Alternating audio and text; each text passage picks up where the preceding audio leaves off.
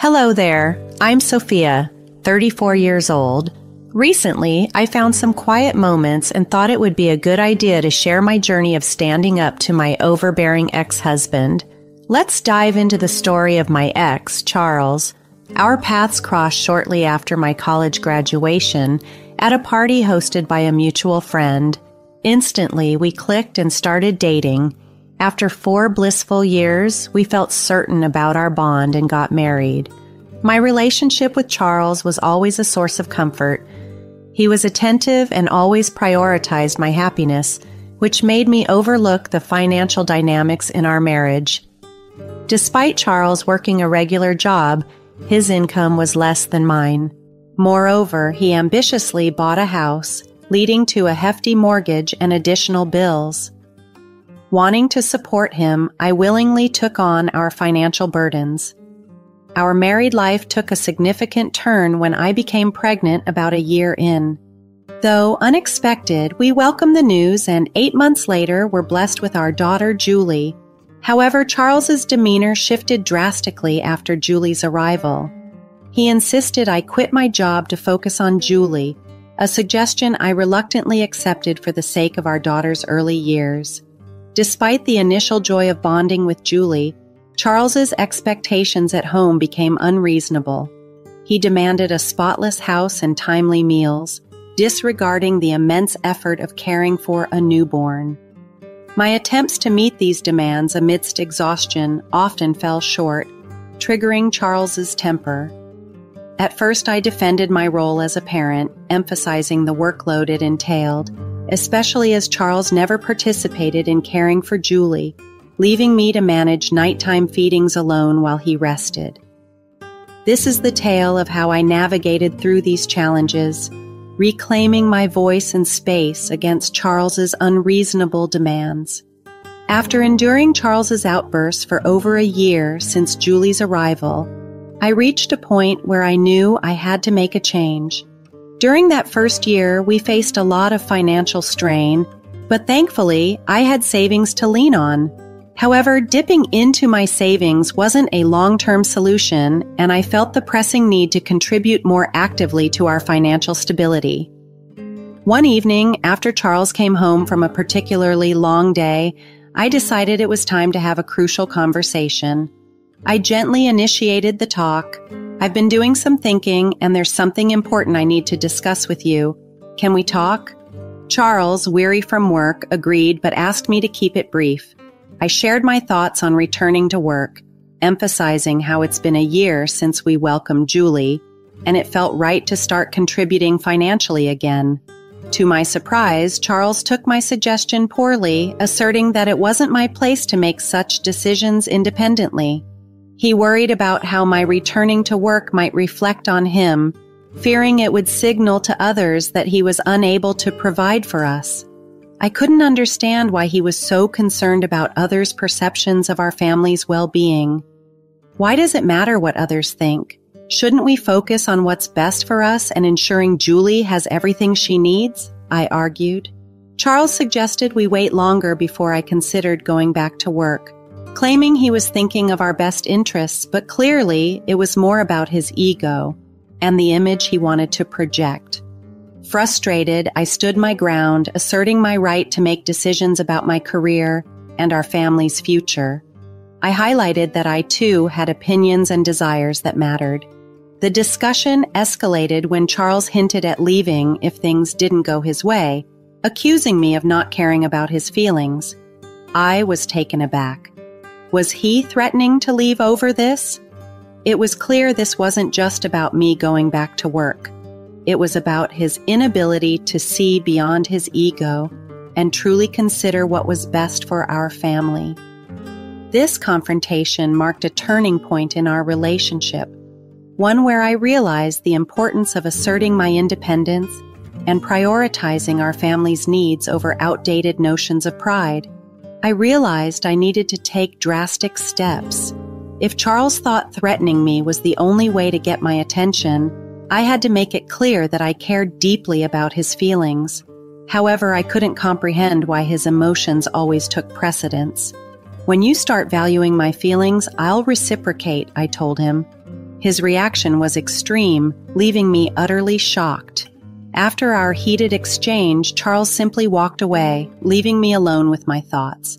He acted as if the conversation never happened, resuming his normal demeanor. In the days that followed, I was seething with anger. Yet it dawned on me that Charles was hardly around. He was oblivious to my daily life and showed no interest in what I did. That's when I decided to restart an old hobby of mine, embroidery, turning it into a small side business. Charles occasionally noticed me embroidering but never inquired further. Gradually, my resentment towards him lessened, but the realization that our marriage was crumbling was undeniable. I was determined not to let Julie experience the aftermath of a divorce as I did, so I persevered. Over the next 4 years, Charles's involvement with Julie slightly improved, although it was minimal. He would ask about her rather than directly engage, which was frustrating, but it was an improvement from complete neglect. Financially, we were better off, though Charles never questioned the source of the extra income, which irked me. How could he not wonder where the money was coming from? Regardless, I saved most of what I earned and used the rest for our expenses. I was prepared to continue this way until Julie was 19, but everything changed one evening when Charles came home late from work. As usual, I asked him about his day and mentioned Julie, suggesting he spend more time with her to make up for his absence. His response was disheartening. He claimed he couldn't make it because of a significant project at work. This pattern of excuses and disengagement highlighted the ongoing issues in our relationship and the need for a serious reevaluation of our future together. To motivate his colleagues to complete a project, Charles suggested hosting a dinner at our home as a reward. Curious, I asked if the event would include just his colleagues or their families too. He mentioned it would be an adults-only gathering, inviting just their wives. Concerned about Julie, our daughter, I wondered if we should arrange a babysitter. Charles, however, felt it unnecessary, suggesting we simply put Julie to bed early. When I queried about dressing up for the occasion, Charles's immediate and emphatic no took me by surprise. He explained he wanted a casual dinner to avoid seeming pretentious. Accepting his rationale, I moved on to discuss the dinner preparations, agreeing to pick up ingredients after work the following day. As the dinner approached, I was a bundle of nerves, striving to present our marriage in the best light. To my astonishment, every guest, including Charles, arrived in elegant attire. Charles's earlier advice against dressing up felt like a deliberate oversight, leaving me underdressed and slightly embarrassed. The evening seemed to progress smoothly until a shocking moment unfolded. While serving dinner, one of Charles's colleagues inquired about my identity. Charles, with unsettling ease, introduced me as Julie's nanny. His words felt like a cold shock, igniting a fury within me I had never experienced before. Despite my urge to correct him, I retreated, grappling with feelings of humiliation and betrayal. I spent the evening isolated, overhearing laughter and conversation, the sounds sharpening my sense of indignation and hurt. After the guests departed, Charles casually entered our bedroom, oblivious to the storm of emotions raging within me. His lie not only demeaned me, but also left me questioning the foundation of our relationship. I awaited an explanation, yearning to understand his reasoning for such a demeaning fabrication. I waited for Charles to bring up his earlier comment, but he went about his usual evening routine as if nothing had happened. It wasn't until he was comfortably in bed that he finally noticed my silence and asked if I was upset with him. His obliviousness to the situation was astounding. "Are you really asking me that after what you said tonight?" I challenged. He seemed genuinely puzzled, wondering aloud what he could have possibly said to upset me. When I confronted him about referring to me as Julie's nanny, his response was dismissive, claiming I should understand why he did it. But I didn't, and I demanded an explanation. Charles's justification was shocking. He found it embarrassing to admit I was a stay-at-home mom, fearing it made us look dependent and outdated, especially since the wives of his colleagues were all employed. He argued that my staying at home made us seem less progressive in the eyes of his friends, who respected their own partners' independence and careers.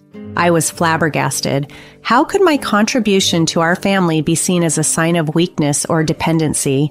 I reminded him that I manage everything at home by myself, questioning how that could possibly be seen as being dependent on him. Yet Charles insisted that my not earning an income was a source of embarrassment for him, a sentiment that struck me as deeply unfair and contradictory. After all, it had been his idea for me to stay home in the first place. The conversation spiraled into an argument about values and appearances, with Charles asking me to just play along with his narrative for the sake of his reputation. His dismissal of my feelings and his request for me to endorse his lie was the last straw. Frustrated and hurt, I declared that I would indeed play along, but warned him of the potential regret he might feel for making such a request. With that, I took an extra pillow and sought refuge in Julie's room, distancing myself from the situation to find some peace away from Charles's disheartening view of our family dynamic. That night, tears were my only solace as I grappled with the hurt Charles had inflicted. His words echoed, deepening the wound to my self-esteem. It was a moment of stark realization. I couldn't allow this cycle of disrespect to continue, not just for my sake, but for Julie's too. I didn't want her to grow up thinking such treatment was acceptable in any relationship. The following morning, after taking Julie to school, I found myself at a divorce lawyer's office, initiating the separation process. It felt surreal, yet there was a strange sense of relief thinking about a future free from Charles's demeaning attitude. I meticulously compiled all necessary financial documents, including records of my inheritances and investments. With everything laid out clearly, I awaited the divorce papers. Once they were ready, I devised a plan to confront Charles publicly. I arranged a meeting under the guise of a business discussion, inviting Charles and his colleagues, none of whom were aware of the true agenda. As the meeting began, Charles's confusion was evident. I addressed the gathering, intent on clarifying the falsehoods Charles had spread about me being merely a nanny. His attempts to dismiss the situation only fueled my resolve. Revealing a personal account he wasn't aware of, I shocked everyone, especially Charles, by displaying its substantial balance. This dramatic revelation served a dual purpose: to correct his deceitful narrative and to publicly denounce his shallow and disrespectful behavior towards me as his spouse. Charles's feeble attempts at justification fell on deaf ears. His admission of lying out of panic did little to salvage his dignity. I called him out, using his own words against him, highlighting the irony of his claim of my supposed financial dependency. The unfolding drama made it clear. By exposing Charles's hypocrisy, I not only reclaimed my dignity but also underscored the importance of respect and truth in our relationship. This public confrontation was a decisive step toward ending a marriage that had been marred by superficial judgments and disrespect. In that revealing moment, I laid bare the truth of our situation to everyone present. Charles had diminished my role to just a nanny to avoid facing the embarrassment of admitting that I, his wife, managed all our household responsibilities while he focused solely on his career.